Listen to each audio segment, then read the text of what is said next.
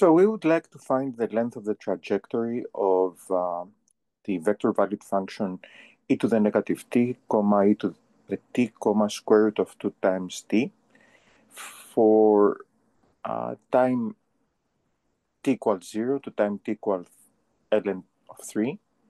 And moreover, the answer should be simplified and expressed in the form a over p, where a and b are positive integer numbers.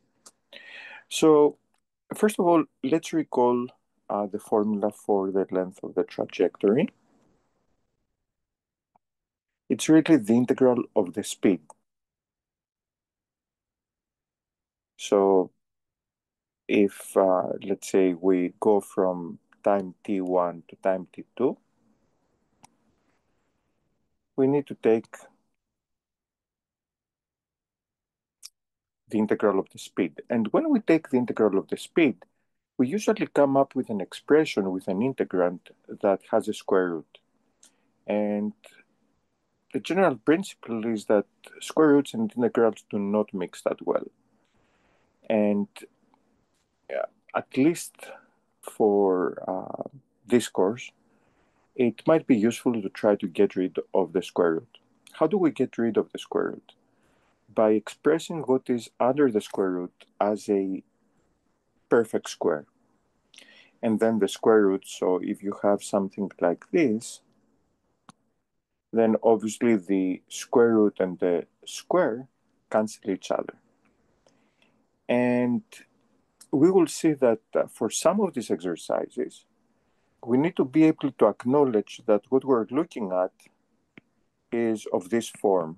So we have two squares and the double product of two specific numbers, because according to a very simple identity, this is a plus b all squared. So we will be in this case.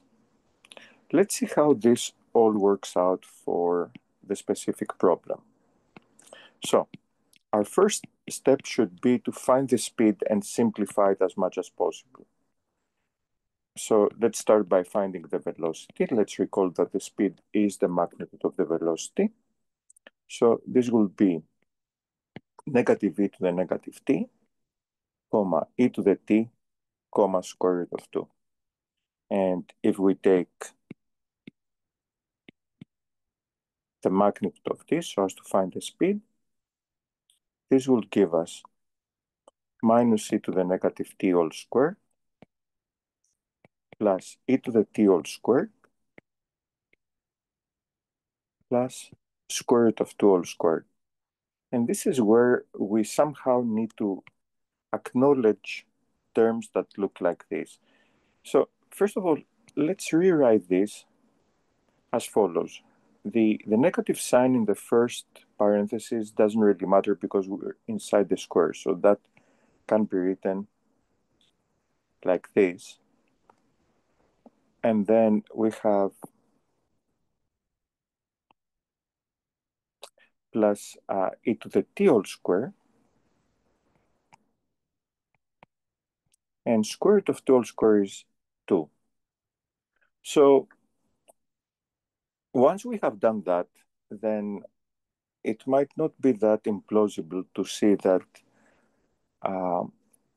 the number 2 can be written differently as 2 times the product of what we have here of e to the negative t times e to the t, because these two numbers are reciprocals of each other. So it's useful to remember that e to the negative t is 1 over e to the t, which means that e to the negative t times e to the t is equal to 1.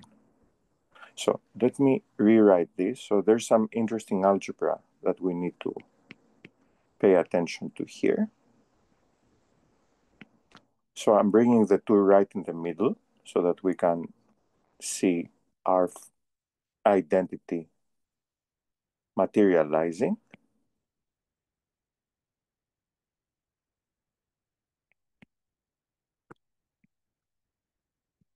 And now this term will serve as our a squared. This will be our 2ab, and this will be our b squared. A is simply e to the negative t, and B is e to the t. And it's all squared, and now they will simplify, and that's it. This is quite doable now, so we have to go from 0, that was the first point in time, to ln of 3 of e to the negative t plus e to the t. The antiderivative is pretty straightforward to find.